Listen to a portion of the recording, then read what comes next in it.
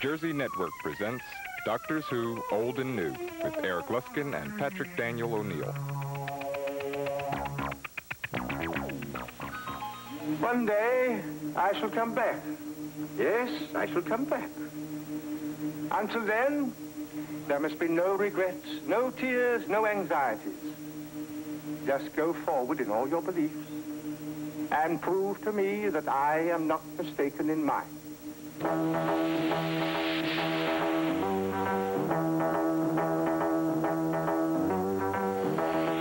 Hi everybody, Eric Luskin. We're here with Doctors Who Old and New, a very special preview of Patrick Troughton, Colin Baker, and coming to New Jersey Network next Saturday night at 9, William Hartnell. My co-host tonight, Patrick Daniel O'Neill, who writes for Starlog magazine and also for Marvel Comics. And what is the significance of New Jersey Network bringing you William Hartnell next week? Well, it's the first time it's ever been aired in the United States, and the important thing to remember is that Hartnell's Doctor is very different from anything we've seen before here in the United States in terms of Doctor Who.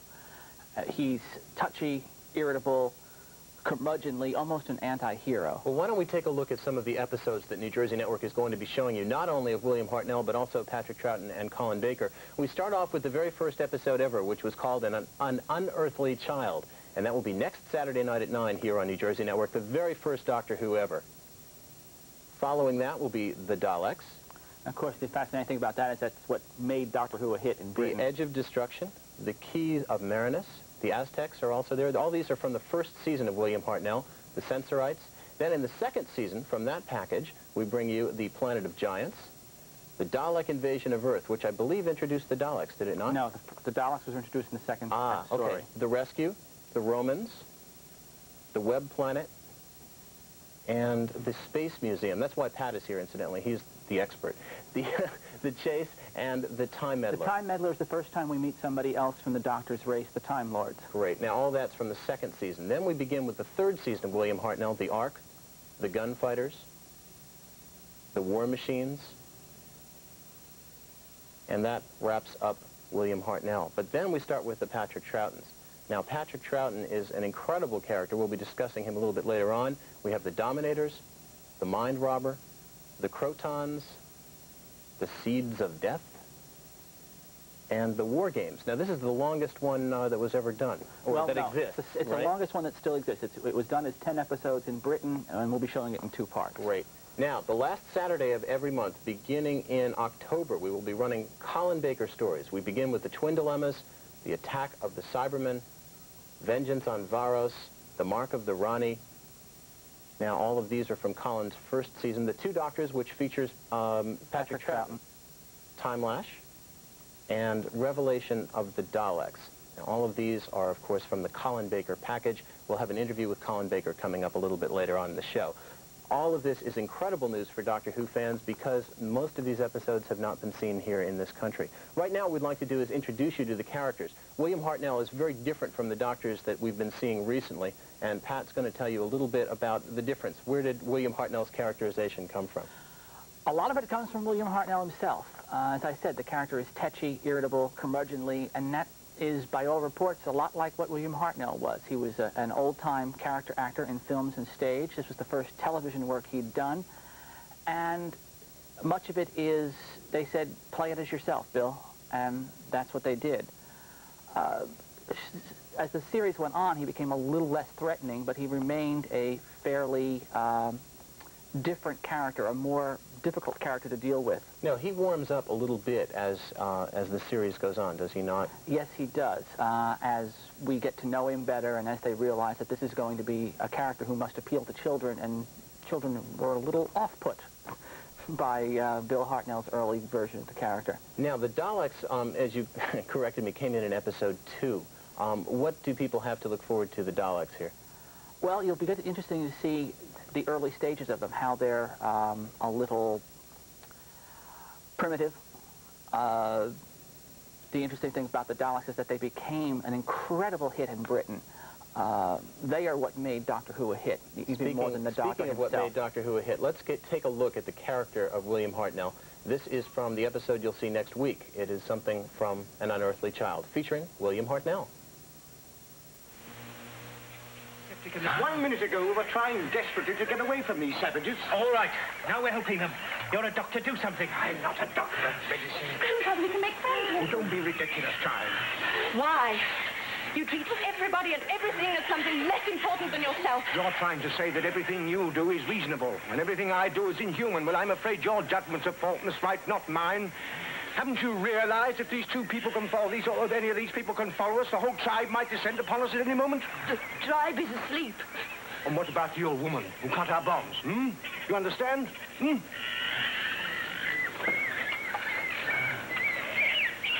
He's right. We're too exposed here. We'll make a stretcher and carry him. You're not going to take him back to the ship. Take your coat off, Barbara. Susan, try and find me 2 poles, long ones, fairly straight. The old woman won't give us away. She helped. Do you think so? Now, in stark contrast to William Hartnell's kind of hard-edged doctor and not really caring about people, but he does, of course, care on a deeper level, and we get into that later. When we start with the Patrick Troughton episodes, you're in for a real treat, something completely different. What is the essential difference between the two? The essential difference is that Patrick Troughton is a clown, or at least his character is played as a clown. You might refer to him as an ineffectual genius. His friendly nature made him a favorite of school children in Britain, and it is that period in which it really became known as something that children wanted to see on a regular basis. His catchphrase is definitely appearances aren't everything, you know, and indeed his style was to deal with a villain by putting him off balance, by not being as smart or as intelligent in appearance as he actually was. Now, he was also a bit of a musical clown as well. He played the recorder. Yeah. And did a bit of singing on occasion, right? Yes, he did. Yes, he did. It was all part of the idea that this was a hero who did not take himself very seriously at times, but took the situation seriously, but not himself. Great. It's a very important way of putting it. Now, he used to do all kinds of little things like stall and a lot of sight gags and things, in many ways kind of a precursor to the sort of thing that Tom Baker would do later on. Yes, that's true. I think we have a clip of that. We sure do. This is from a scene in the Crotons, and it'll give you an idea of what Patrick Troughton can be like when he's stalling for Tom. We won't ruin the scene for you, but here's an enjoyable part of it. Now then, where do you want us to stand? Unimportant. Oh, well, I'll stand over here then. Oh, Doctor, I want you to stand there. Oh, my dear. Oh, well, you stand there, and I'll stand here. Better still. A much better idea. I'll stand here, and you stand over here. Head said so, you will be dispersed. All right, all right. How do you wear these things? Seems to be happening. Give it time. Oh, aha! Butterfingers. Doctor, you are clumsy. Enough of this. Put on the headset. Well, it's your fault. You're making me nervous. Patrick Troughton is quite a character indeed, and as you begin to see more of the Patrick Troughton episodes, you really appreciate his knack for comedy and humor, which stayed with the show for some time to come. Now, you've probably noticed that these episodes are in black and white, and there's nothing wrong with your television set. They are in black and white. You have to remember that these episodes are from 1963, and back before the BBC was recording things in videotape and color. They were all recorded in black and white. Pat, what is the story behind a lot of the recovery efforts and why these things are preserved the way they are? Okay, well, first of all, the fact that the recovery effort means that a lot of material was lost on Doctor Who because the contracts ran out and they wiped the tapes. That was what the BBC thought was terrific about videotape. You could reuse it, just wipe it and use it over again. They never realized that much of this stuff was going to be important and was going to have a foreign sale ability for them. Videotape was a new gadget to the BBC in 1963, and some important technical developments hadn't been devised, things like electronic editing. They shot everything in the order it was going to be shown. They didn't shoot everything on one set and then electronically edit it into the proper order the way they do today. So that even when you see a cliffhanger, the cliffhanger the following week was shot completely new as opposed to the way we're used to seeing it today. Kind of like reinventing the wheel every time you do something. Exactly. What we're going to show you right now is a bit of Patrick Troughton in color. This was from an episode that was taped during John Pertwee's era. One of the nice things about Doctor Who, of course, is you can go back in time to revive characters. A little bit of what it was like working with two doctors, and then John Pertwee's reaction to working with this incredible colleague. You see, Joe, I may call you Joe, mayn't I? You see, he is one of me. Oh, I see. You're both Time Lords. Well, quite. Well, not quite. Oh. Not not just Time Lords. We're the same Time Lord. Now, please, you're only confusing my assistant. Joe, it's all quite simple. I am he, and he is me. And we are all together, Goo Goo Kichu? Mm-hmm. What? It's a song by the Beatles. How does it go? Oh, please be quiet. Look, is he really you? Yes, I'm afraid so. I think he is, Miss Grant. You see, when the Brig and I first met the Doctor, he looked like him. How? Yeah, that's what I'd like to know. You've got no right to be here. What about the first law of time? Perhaps I could explain. This was quite traumatic, because Pat has a completely different way of working to me. He doesn't like to be bound down too much by cues and dialogue. And so he'd throw something at you, which there'd be a long pause, and somebody would say, well, go on, and I'd say, who? He said, you. And I said, well, if I'm given the cue, I might go on. He said, oh, for Christ's sake, Pat said, that's near enough, isn't it? I'd say, no, it isn't. I don't work that way. He said, well, my lads always did. I said, but your lads knew how you worked. I don't. So after a few days, we got pretty close to each other, and we became very good friends. And I learned how he worked. The one and only John Pertwee, Doctor number 3. We've got more coming up for you right here on Doctors Who Old and New. We'll have our exclusive interview with Doctor number 6, Colin Baker, following these words from a fan of Colin Baker on the streets of London.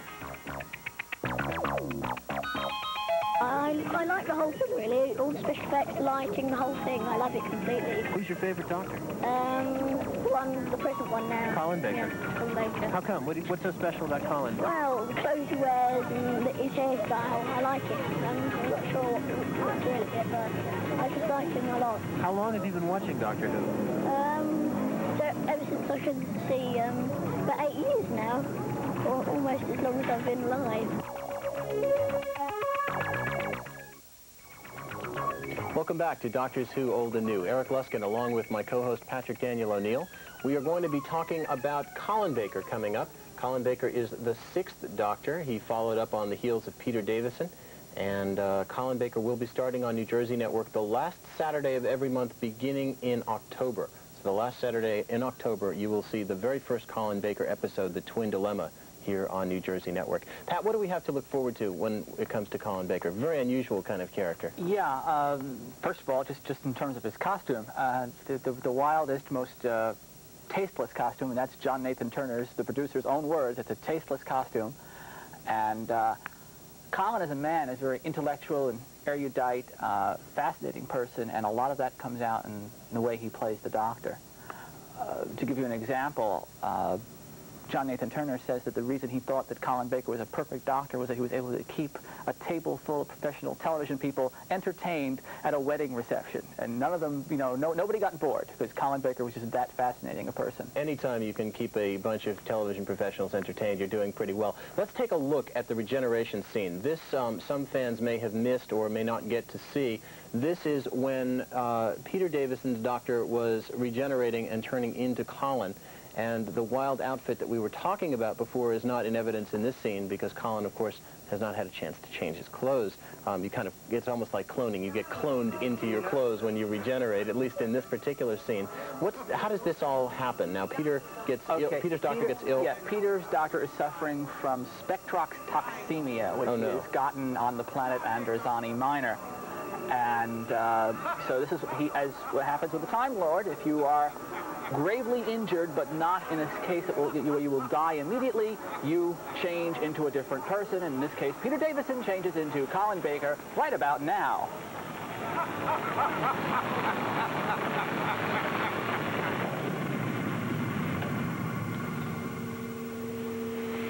Doctor? You're expecting someone else? There's 3 eyes in one breath. Makes you sound a rather egotistical young lady. What's happened? Change, my dear. And it seems not a moment too soon. To put the story a little bit into context, I played a smallish part in an episode of Peter Davison's 2nd season, a story called Arc of Infinity, in which I played a guy called Maxil, who was the chief of security on Gallifrey, which, as you probably know, is the Doctor's home planet. And the Doctor went back to Gallifrey, having been summoned by the Time Lords, I arrested him in a brutal fashion by shooting him, carted him off, where he was then executed, again by me, in the character of Maxwell. So there's a lot of speculation around that, in fact, I acquired the part by doing grievous bodily harm to Peter Davison. That was not in my mind at the time, it has to be said. As a result of that, I met John Nathan Turner, who was and is the producer of Doctor Who. I think that he couldn't believe that I was playing the part of Maxwell in the way I was playing it. Basically, he was a smallish, unimportant character, and I played it as if it was the most important role ever been written for television. In other words, I went right over the top. So I think it was that quality which he sensed might be suitable for the Doctor to replace Peter Davison. Your guards will not allow me to leave the console room. They have their orders. If I'm to die, I want to prepare myself mentally. For that, I need to be alone. Which is the nearest room? My companion's. It has already been searched. Then you may withdraw.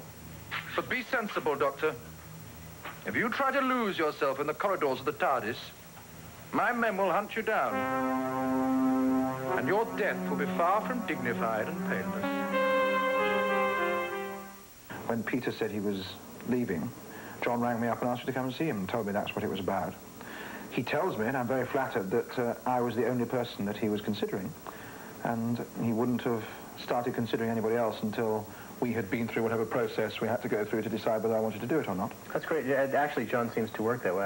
I gather that's what he did with Peter as well. Yeah, that's rather nice. It's certainly flattering. Yeah. An interesting corollary to that story is the fact that when I read in the newspapers some, 5 years ago now, 4 or 5 years ago, that Tom Baker was leaving the part, I rang my agent immediately and said, look, get onto that, because that's a part I would like to get my greedy little hands on, because I think and I'm quite right, I think it would be great fun. Yeah. And he rang back and said, sorry, they've already cast it. It's not been announced to the press yet, but it's already been offered. And that obviously was Peter. So it was quite nice to be on the receiving end the next time. I found the actual scene of regeneration the most difficult thing I've had to do since I've taken the part on. Because, in practice, what happened was that Peter Davison was making the story, Caves of Androzani. On one of the studio days, I had to come in to do essentially 3 lines. Which meant that I came in the morning, so I was there. They were behind schedule, which meant that they were having, unfortunately, to cut various scenes as they went along because they weren't going to finish in time otherwise. So there was an atmosphere of busyness there. All I had to focus on was that one very short scene, and any actor will tell you the most difficult things to do are small parts, because you focus all your attention and concentration on that small part. If you're playing the lead part, you can't think about the whole of it all the time. So you just have to steam in and get on with it. Playing a little scene like that means it gets a disproportionate amount of your involvement. So I was waiting around for hours in order to nip quickly into the TARDIS and lie on the floor and sit up and say those 3 lines with Nicola.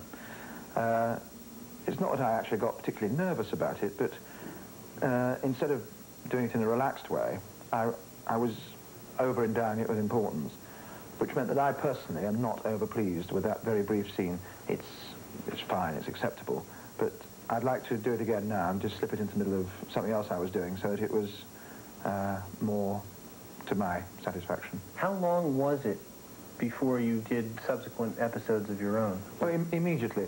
It was John Nathan Turner's decision that, unlike the case in previous cases when the Doctor had regenerated at the end of a series and the British public had waited for a year to see what was going to happen, in this particular case, the regeneration took place at what would have been the penultimate story of the season. So the following week, the public saw my first story, which was, I forgot the name, Twin Dilemma, the Twin Dilemma. For reasons of their own, the distributors over here decided to hold that story back and put it on the front of the Colin Baker, in quotes, package when that comes. But in Britain, it was done straight away. So I went straight into rehearsal after that for the first story, which was quite nice for me. Yeah, I would think it would give you much better, because you have to kind of adopt a character and figure out how you're going to play the role, and then you discard it for another 5-6 months till they go around shooting. Yes. I mean, it seems very strange now, having worked on the series for almost a year, to know that I've got nothing to do for the next 2 months. I can't wait to get back. I've seen the first script for the next series, and it's very good, but I can't wait to get into it.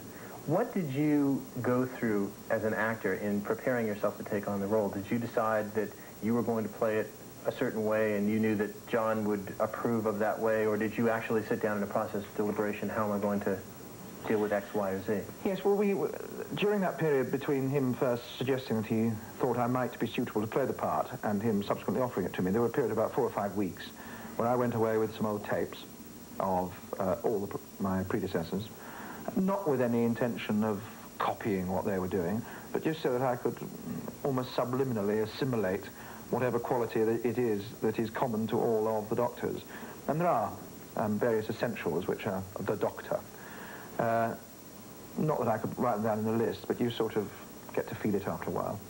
And then I came to meet with John and the script editor and the head of the series department of the BBC, and we discussed the way, in general terms, I thought I would like to play the part. And they said what they saw in me that made them think of me as being suitable. And it turned out that we were, I mean, within very narrow margins in total agreement. So then the writers were briefed to write the stories, and we just took off from there. I mean, there were characteristics which I wanted to enhance. There have always been there. I mean, I wanted my Doctor to be, for instance, arrogant. Not in a deeply unpleasant way, but to be quite strong and arrogant, wit. I wanted to be fairly active, in the same way that Pertwee was a very active physical Doctor. I wanted that. I wanted the occasional tetchiness of Hartnell, some of the off-the-wall kind of offbeat stuff that Troughton produced, the honesty of Peter Davison, and little bits drawn from all the Doctors, plus, I hope, a large amount of something original from myself. Obviously, there are bound to be favourites that people have. I think people tend to have as a favourite the one they first watched, especially if they watched Doctor Who when, in the case of England, when they were young children. Then they will always say, oh yes, the best Doctor was, and it turns out to be the one that was playing the part when they first started watching it. I think that gets less and less the case. Now it is so firmly established that it's a character which regenerates. For the first couple of times, I mean, especially in the case of Hartnell to Troughton, it must have been a great shock, because it was a very novel idea to have a character which is capable of changing its total appearance. Now it's established. It's happened 5 times. I'm the 6th Doctor. It's no longer such a great shock. In fact, it's a feature of the programme. It's quite an exciting moment. It's sadness tinged with excitement. We're losing something very familiar, but something exciting is going to happen. So I think I'm benefiting from that at the same time as suffering from the disappointment maybe of some fans. I've had letters ranging through the whole spectrum, some saying, I think you're great, I think you're wonderful, I'm so glad you're playing the Doctor, to others saying, I have stopped watching Doctor Who, now Peter's gone. Between the two lies a constant, I guess. We, the BBC, and I, John Nathan Turner, make for the home market. We are thrilled to bits that America loves us, that Australia loves us, and New Zealand and Canada. We're absolutely thrilled, of course we are, because financially it benefits our organisation. In no way do we try and pander to any market. And if you're about to say, what about the latest companion being American, my answer to that is that, if anything, I suspect that that could do damage to our popularity out here, because I think it's the very Britishness of the show that is so popular. What we're trying to do is produce a show that is popular, that is a good science fiction adventure series. End of story. That is our aim. And that's what we do. And so far we've been tremendously successful. The show has been running 22 years. I can't say any more than that, really. We don't overanalyze the whole thing. It is mind-blowing in its way, in that you say, for example, let us give the Master a new regeneration.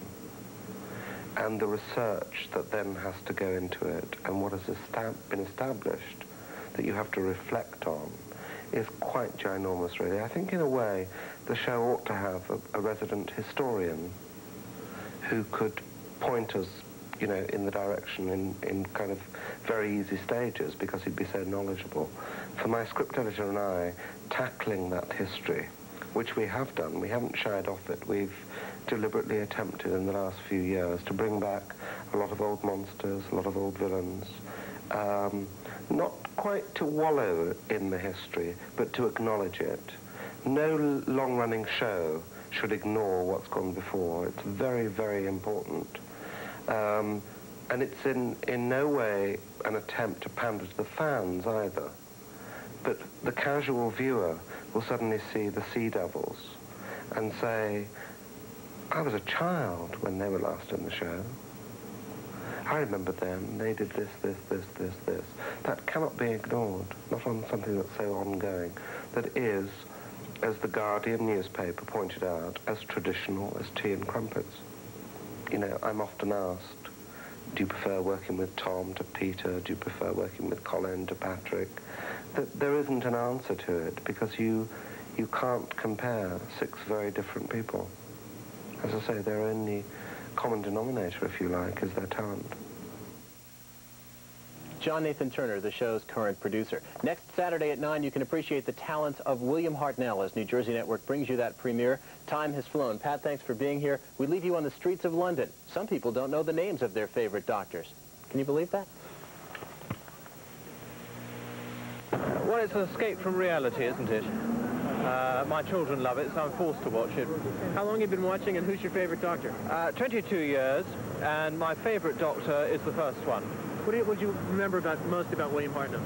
His white hair, and it was longer than mine, and longer than Harold Wilson's. No, who's the very first one? No, that was... No, who's the very first one with the whitish blonde hair?